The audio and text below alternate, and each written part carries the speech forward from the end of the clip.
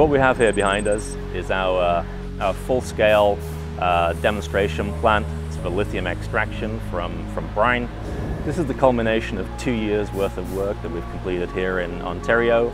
We've gone from bench scale through to a mini pilot scale, and we've scaled up the process each time to result in what you see behind me.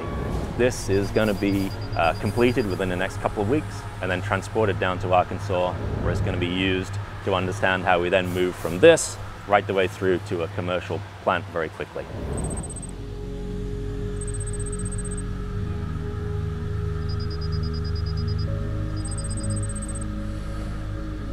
So this is where the process starts.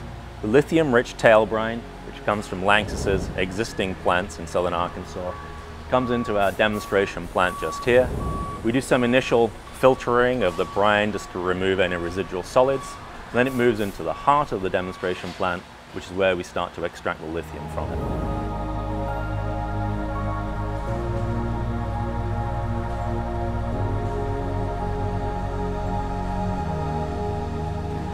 So this is the heart of our patent-protected lithium extraction process. In this loading reactor just here, we mix the hot lithium-rich brine with a specific lithium selective sorbent material. The two are mixed continuously in here.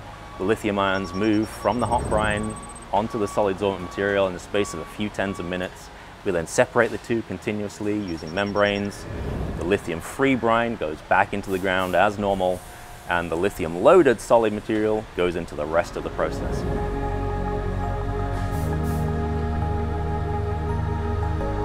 So that we can recover as much lithium from the brine as possible, we have 2 stages of loading reactors, which you can see behind me just here. By the end of that, we've then taken all of the lithium out of the brine and we've locked it onto our solid sorbent material. We then take that material and move it as a slurry and put it into these 2 washing reactors just here. And at this stage, we're washing any residual brine off of the solid sorbent material so we can then move to the final stripping and purification stages. At all stages throughout the process, we're recovering and reusing as much of the water as we can to make this a green and sustainable project.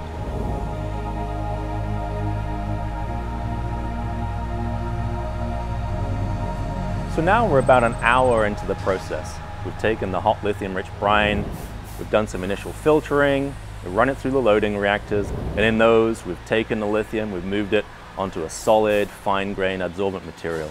We've then moved that material as a slurry, we've washed it and prepared it for this final stage, which is in the stripping reactor. And in this reactor, we contact the slurry with a dilute hydrochloric acid, and we make a concentrated lithium chloride solution, which is then suitable for purification and final conversion.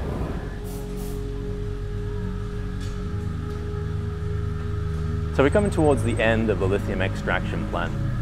It comes in for final polishing just here through these ion exchange columns. By the time it exits these columns and moves into the final tank just here, we have concentrated, high purity lithium chloride solution, which is now suitable for conversion into battery quality carbonate products. For context, this entire process just through here has taken on the order of a couple of hours.